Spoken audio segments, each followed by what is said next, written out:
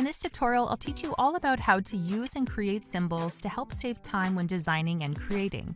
You'll learn how to create and edit a symbol, how to build and import a symbol library, and how to share that library across other systems. Before we get started, if you're watching this video on YouTube, you'll find a link in the description below that will take you to our tutorial page on the Discovery Center. Here you can download a written copy of this tutorial to follow along. Let's get started. When we talk about symbols, it can mean one of two things. Sometimes symbols refer to glyphs or special characters that you use alongside text, for example, a pound sign or currency symbol. But in this tutorial, we are referring to symbols as an object or set of objects created by tools in CorelDRAW.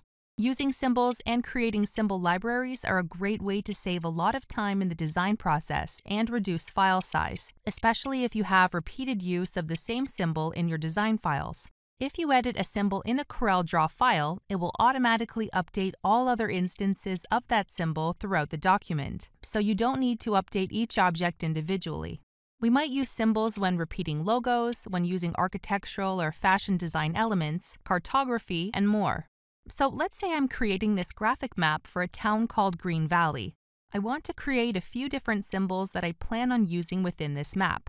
I have this little park icon that I'm going to copy and paste over to my map. And now I'll add a circle background behind it. And I'm also going to change the colors. Then I'll add a little shadow behind it as well. So I'm happy with how this looks, and I want to use this to sprinkle park symbols around the map. To make these objects into a symbol, I'll click and drag my mouse to select both objects. Then right-click and select Symbol, and then Create New Symbol. Then name the symbol in the Create New Symbol dialog box. I'll name this Park and click OK. Now let's open up the Symbols Inspector by going to Window, Inspectors, then Symbols, or press Ctrl and Shift plus S on your keyboard. To place another symbol in the document, I just have to drag it from the Symbols Inspector onto the map. So I'll place a few of these around my map. Now let's say I want to make some edits to this symbol after the fact. Just click on any symbol, and then select Edit from the context-sensitive toolbar that will pop up. Here you can make any edits you want to this symbol. I can add another shape or design element to accompany this image, or make changes to the color or positioning of the objects, and so forth. Once you're done the edits to the symbol, just click Finish. This will bring you back to your document, and you can see that all of the other symbols in the document have been automatically edited to match the new symbol.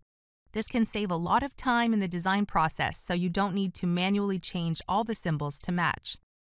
Now I want to build a symbol library with a few different symbols that I plan on using a lot in different projects, like this graphic map.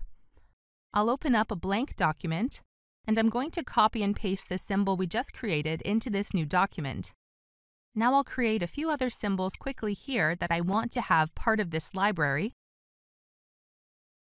and I'll save them each as symbols as we did previously. Once you're finished, click and drag your mouse to select all the symbols from the Symbols Inspector. Then click the Options button in the Symbols Inspector and choose Export Library. Then choose the drive and folder where you want to store the library. Type in your file name, and then click Save. Once we've created our symbol library, we can import it back into CorelDRAW so we can access it easily for repeat projects. To do this, go to the folder tree of the Symbols Inspector. Then click Local Symbols or Network Symbols. Then click the Options button and select Import Library. Then browse to where you saved the library on your computer. By default, library files are referenced from their original location. Now if we go back to our map graphic we started with, I can go to the Local Symbols folder from the Symbols Docker, click the Symbols folder, and then choose the map library. And I'll have access to all the symbols I just created and can simply drag and drop them onto my graphic as needed. And just like that, we've created a symbol library that we can use again and again with multiple projects, saving ourselves a lot of time in the process. If you're watching this video on YouTube, you'll find a link in the description below that will take you to our tutorial page on the Discovery Center. Here you can download a written copy of this tutorial to follow along and find other helpful tutorials for CorelDRAW.